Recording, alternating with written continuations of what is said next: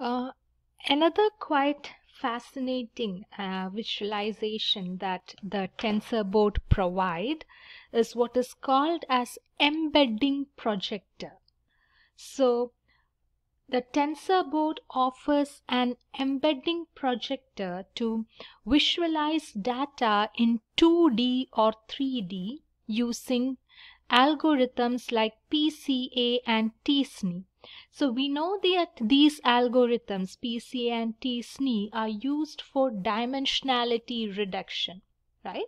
So this the embedding projector functionality that is available in tensor board help us to visualize very high dimensional data. So I will show you an example wherein which I have created a program to visualize the MNIST data set on a tensor board.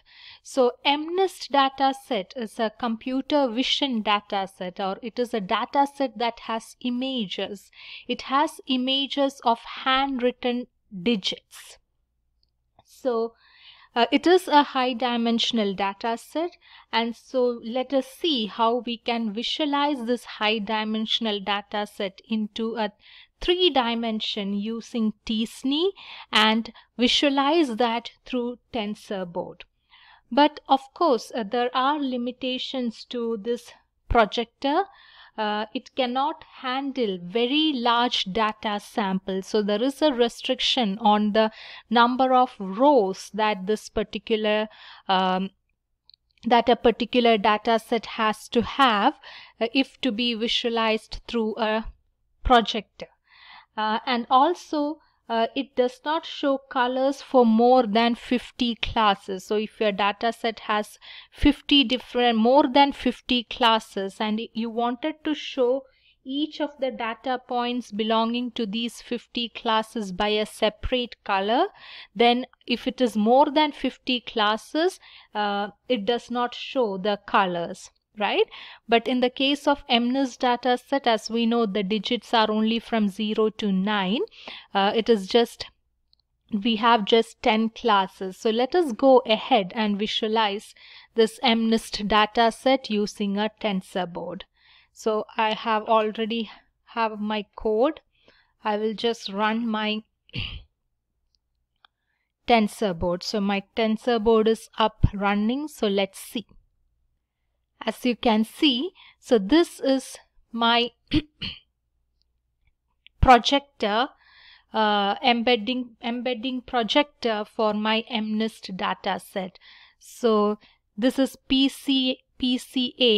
It has used PCA in order to do the dimensionality reduction.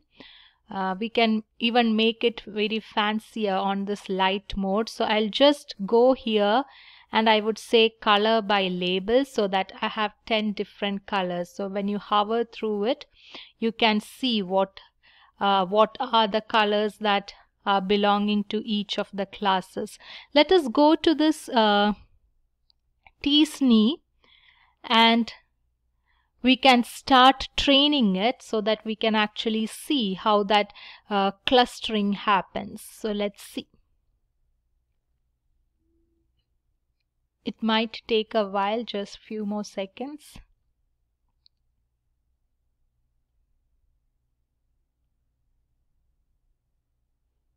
So as you can see, it has started training iterations 20, 21, as you can see.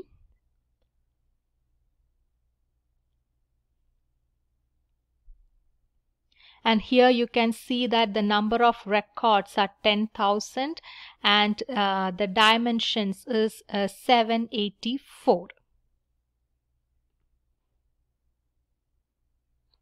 Dimension 784 means that there are 784 columns in your data set.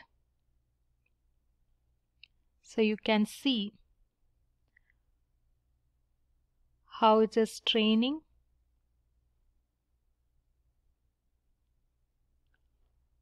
And I can also search labels here. So I say 5. So you could see how 5 is clustered.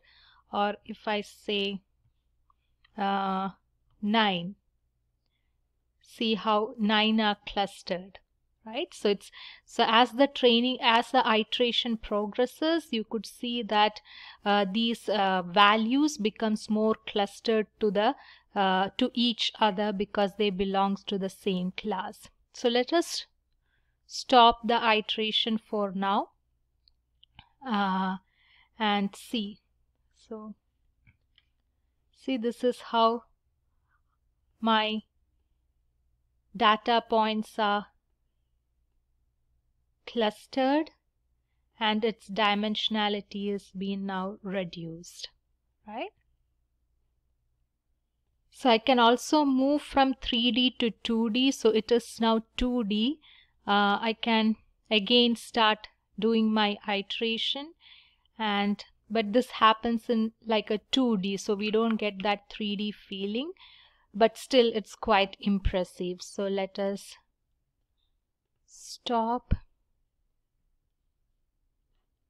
And as you can see, when we click here, we could see what are the labels that belongs, right? So one is clustered like here.